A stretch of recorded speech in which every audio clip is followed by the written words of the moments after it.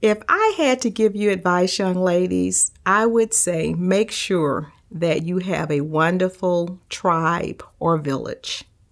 Make sure there's somebody around you who is going to tell you the truth. I don't care how hard it is to hear it. Make sure that you have a truth teller in your village. Make sure that you have somebody who's going to support you. Make sure that you have somebody who is smarter than you. I heard it said if you're the smartest person in your group, you need a new group. So always make sure that you're around very smart people. Make sure that you're around diverse people.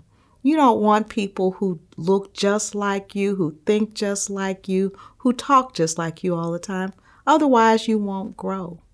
So make sure that you have that and so many other things in your tribe. That will make all the difference.